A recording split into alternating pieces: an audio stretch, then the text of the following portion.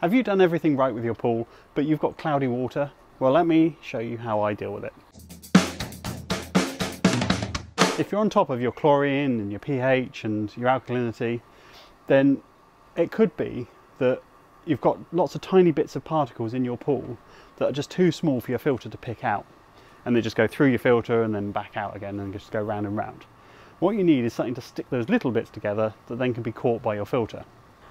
This is why I use a clarifier.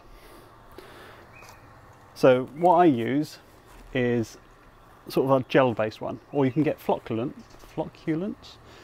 or pool flock, which is where you squirt it in, it does it all in one go.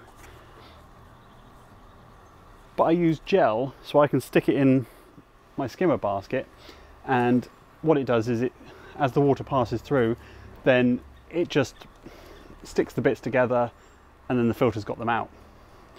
So I've looked in my skimmer basket and there isn't any clarifier in there at all. So I need to put some in.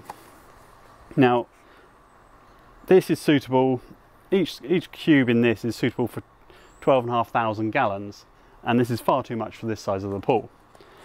So to make sure that I'm putting the right amount in, what I do is I just take a giant cube, which the cubes are that size, and I'll just cut it into a small piece like that, and then stick it in the skimmer basket, and just do that every week, and that keeps on top of it.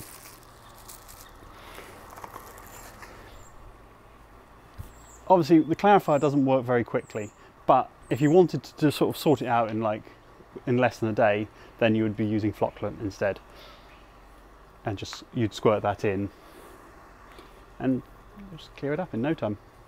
If this has helped, give us a like. Otherwise, check out this video here next, and I'll see you in the next video.